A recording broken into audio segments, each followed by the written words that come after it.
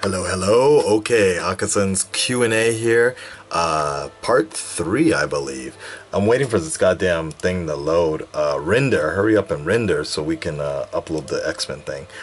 So, let's go ahead and get into this right now. Here's the last one. Oh, it's disappearing soon. What's the first thing you'd do if you were the opposite sex for one day? Fucked myself. Basically, I guess.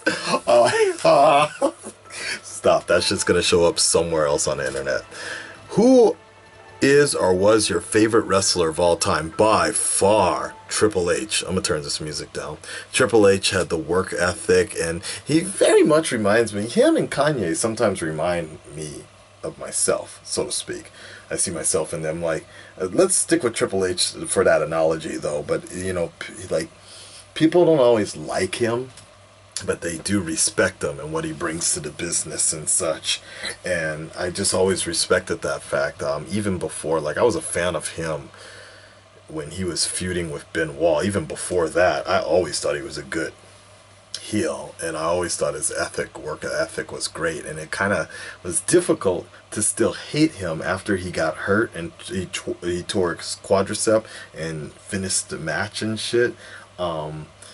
It was really hard to hate him afterwards, so then they had to start making him kind of like more of a face in between sometimes, and it was really hard, but it was a difficult time to get behind him, but very easy to hate him. So yeah, but I loved him as a bad guy. It was great.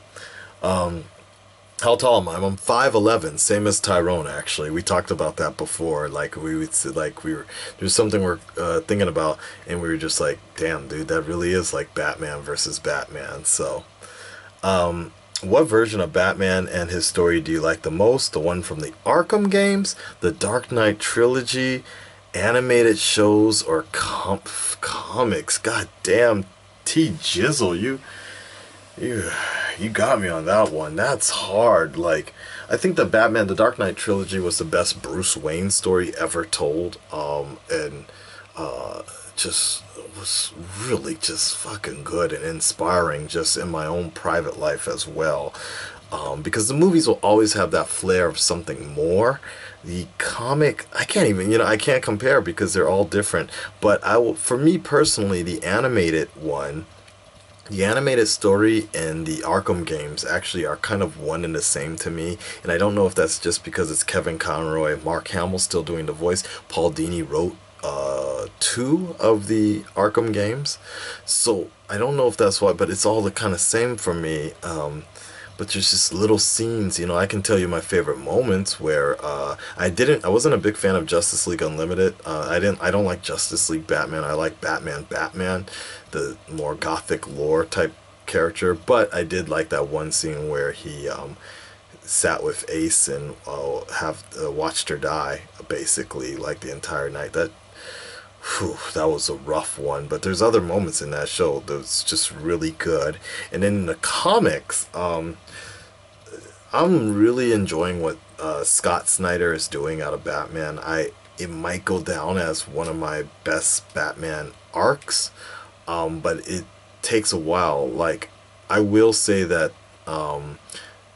for what it's worth, as much as I'm not really a big fan of Frank Miller anymore and what he's done to Batman, I really like what Jeff Loeb. Like, I know he gets critiqued a lot, and people don't really look at him a lot as like a good Batman writer, but I actually think a lot of his work is really good. And if anything, the combination of him and Jim Lee doing the Hush storyline, just brought me back into comics tenfold. Like, just the fact, like, that was a great story for me.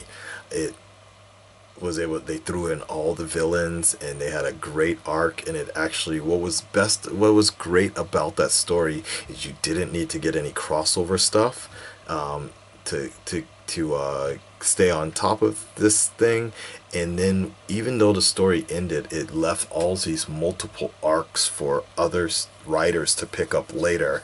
Jason Todd coming back, Hush, Catwoman and Batman actually having a thing going on. Like, Razalgo. There's so many arcs that were really good, but it never felt like, oh shit, that was left open. Like it was just okay, cool. There's a good start off point here. All right. Keep making good content. Halfway to 100K. Thank you. After that, I retire. Why are you so freaking cute, Holly? That's because that's the way God made me. He put some Rasta on, and he was just like, "Yo, man, I'm gonna make this mean-ass motherfucker right here, Akasan." I don't actually think I'm that cute, though. I'm just damn sexy. What has been your most delicious dinner so far in Japan? Oh, shit. So far... Wait, didn't I answer this one before? Maybe not. But there's a woman, a Kyushu woman, that was able to put something together real nice, something called shabu shabu, and it was just, hey, you know what, I recorded this before, right? But in terms of a dinner, somebody asked me this before, but anyways, recently I had a really good yakiniku dinner, just recently, and it's half price for half the size, and that kind of sucks, but they're using quality meat, and every bite was so good, but you can go broke there. Maybe for Christmas dinner, I'll go there. Do you arrange your hair to go to sleep at night, or do you sleep face down? I don't arrange my hair at night anymore. Only when I first do up my hair, but I just sleep I sleep face up, comfortable, very mummy style sometimes when I sleep. Sometimes I elevate my legs up and like a vampire, so to speak. But then I always end up like face down in the morning, face down, ass up. I heard that's how the way Heath Ledger died, but okay. I've seen a lot of well-known people move to Japan from the United States as rehab for their personal problems, or just to get away from the stress of the U.S. Do you think Japan is a good place to get away? Absolutely not. If you're trying to escape America and like, oh, the hassle of being American, you're gonna run into far more problems out here, and if you don't deal with that shit inside first, that shit comes back out on you. There are a lot of like I deal with a lot of fucked up people here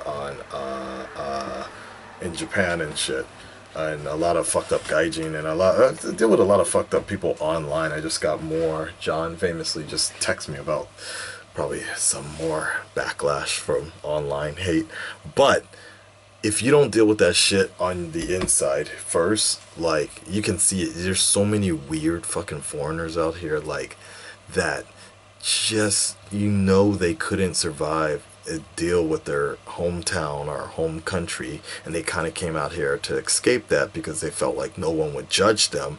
But it's still inner growth. I didn't really become like I went from a young adult to like a real man when I was in Fukuoka, for reals, because I was still out here in Tokyo when I was living out here 5 years ago, acting a fool and shit, and just thinking about chasing skirts or whatever, fucking this, fucking that, like, just playing around and shit. And I didn't really become wiser until sometime after The Dark Knight Rises, a little bit before then, but that just taught me a lot about life and like about jumping without a rope and all that other shit, and it was time to get serious. Do I watch or follow any sports or leagues in Japan? I actually watch mixed martial arts a lot. K1. I'm probably gonna check out if they're doing it. They're having a fight called Akebono versus Bob Sapp again. 14 years in the making. If you know what I'm talking about, you know what I'm talking about. That was a really big fight back in the day, so very curious about that. How would you react if Dante's next roast would be the roast of Akasan? I would say too soon. There's more than enough time to put some more dirt on me. But you know what? I got shit ready for Dante too. I'm Dante, man. I got some fucking video footage and all that shit, man. Yeah, I'm Dante. I see you. But it's cool. We good though. What advice would you have for an aspiring reactor on YouTube? Big fan of yours and your videos. Big supporter. Thank you very much. Terrible day to ask me that shit though, but let me go. Let me make that the closing remark then. Are you going to react to the RKO Squad, a recent Randy Orton mashup? I guess I might. Yeah, I might. Can you do an LP Let's Play on the Final Fantasy X demo? I did a while back, way back. Now I just don't have a TV or connection or some shit. If they updated the demo, maybe I'll play it again sometime. I can't wait to get back on Twitch and do all that stuff because it was real fun, a fun way to communicate with you guys. But we just gotta be patient. Maybe in the next 2 weeks or so, maybe we can get something out. I'm gonna go shopping for a TV when I move, and not even a TV, but a cheap LED screen or something like that, 1080. It's just something small. I found out that's cheaper than what I've been doing or what I was planning to do. So it's still a temporary situation, this moving thing. I'm just going to move to another temporary place, a little better, a little nicer, better lighting and everything, and it'll look a little more normal to you guys. But maybe I'll get a little TV in the meantime.